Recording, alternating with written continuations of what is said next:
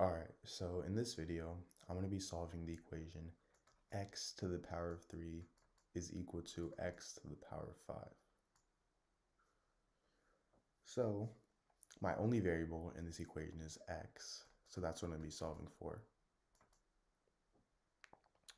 And now for my solution, I'm going to rewrite my equation down here so I have a little more solving space. So my equation x to the power of 3 is equal to x to the power of 5. And what I'm first going to do is subtract x to the power of 5 on both sides. So these two cancel out, and I get x to the power of 3 minus x to the power of 5 is equal to 0.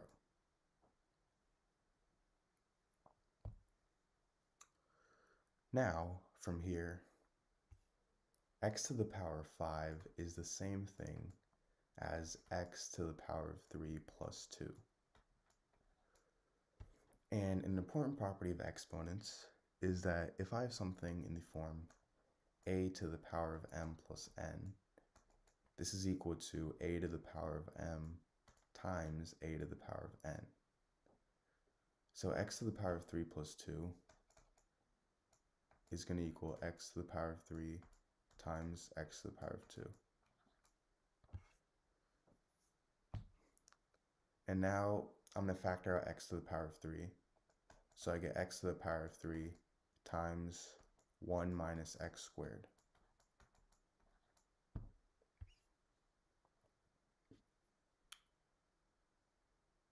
So now this gives me two equations.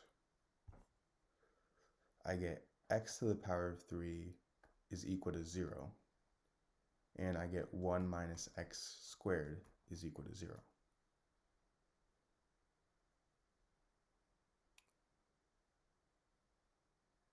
So for x to the power of 3 equals 0, I'm going to take the cube root on both sides. So I get the cube root of x to the power of 3 is equal to the cube root of 0. The cube root of x to the power of 3 is x, and the cube root of 0 is 0. So x equals 0 is one solution. Now for 1 minus x squared equals 0, I'm going to rewrite this as negative x squared plus 1 is equal to 0. And now I'm going to multiply both sides by negative 1. So negative 1 times negative x squared plus 1 is equal to x squared minus 1. And 0 times negative 1 is 0. So I get x squared minus 1 equals 0. And 1 is the same thing as 1 squared. So I have x squared minus 1 squared is equal to 0. And if I have something in the form a squared minus b squared, this is equal to a plus b times a minus b. So this is equal to x plus 1 times x minus 1 is equal to 0, meaning I get two equations, x plus 1 equals 0 and x minus 1 equals 0. For x plus 1 equals 0, I get x equals negative 1. And for x minus 1 equals 0, I get x equals 1. So notice how we have three equations for this equation. Notice how we have three solutions for this equation.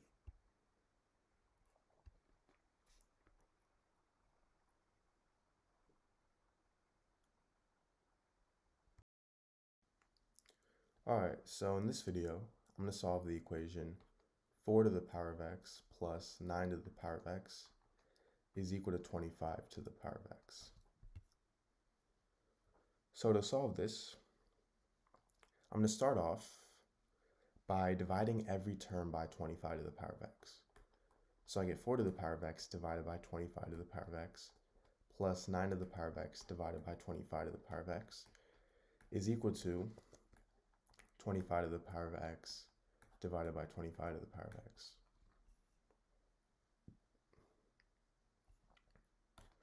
Now the 25 and 25 cancel out for 1, so now I have 4 to the power of x over 25 to the power of x plus 9 to the power of x over 25 to the power of x is equal to 1.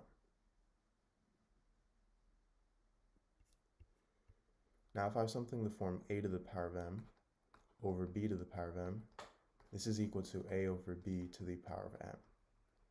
So 4 to the power of x over 25 to the power of x turns into 4 over 25 to the power of x.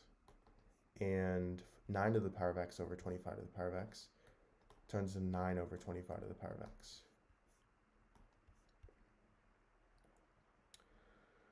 From here, I can rewrite 4 over 25 as 2 squared over 5 squared. And I can rewrite 9 over 25 as 3 squared over 5 squared.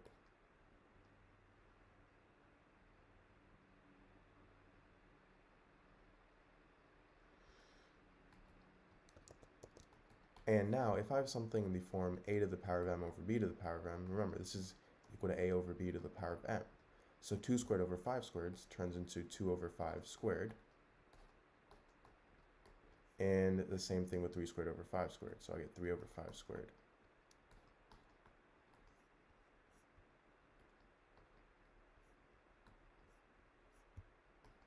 From here, if I have something in the form a to the power of m to the power of n, this is equal to a to the power of m times n.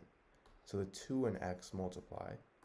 So I get 2 over 5 to the power of 2x plus 3 over 5 to the power of 2x is equal to 1.